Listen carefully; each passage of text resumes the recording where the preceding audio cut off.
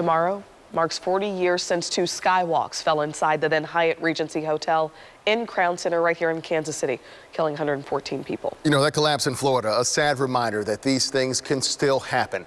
But as anchor Taylor Hemnes reports, there are systems in place today because of the Hyatt collapse that are meant to prevent them.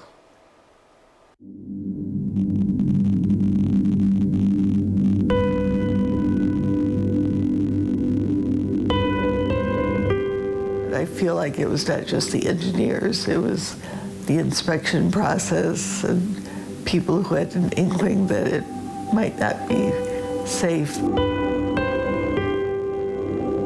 Sally Firestone could have a lot of anger for an engineering failure that put her in a wheelchair. She doesn't.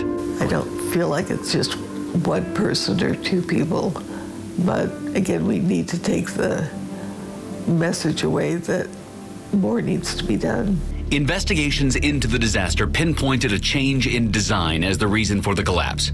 Originally, the skywalks were both to be suspended by one long rod stretching from the ceiling through the 4th floor skywalk and into the 2nd floor skywalk. During construction, engineers changed that plan, using one rod from the ceiling to the upper walk and then another rod to suspend the lower walk from that upper walk. The box beam was failing from the weight of these 72-ton walkways from the date they were built.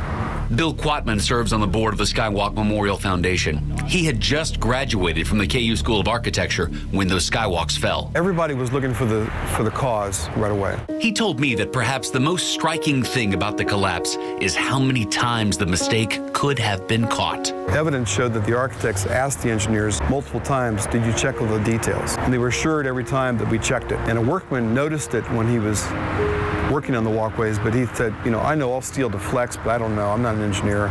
So he covered it up with sheetrock, drywall, and didn't report it to anybody. The engineers said, well, it's somebody else's job to check it, not mine. And the contractor said, no, we thought you checked it.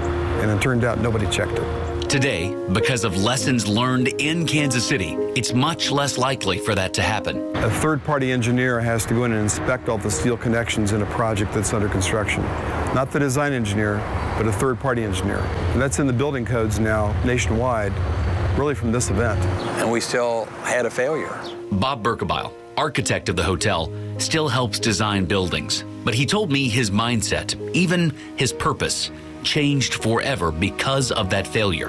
The question that still sticks with me today primarily is what is the unintended consequences of our designs? Even with the best intentions and the best guidelines, horrible things can happen. So it requires all of us to be at our best all the time if we have any concern about public safety and the well-being of our community well into the future. Building codes aren't the only thing changed by the skywalk collapse. Well, you got to have a plan. Dr. Joe Weckerly was the leader of the medical effort that night and spent hours trying to save lives. He says disaster response today is different because of this tragedy. All disaster responses are local.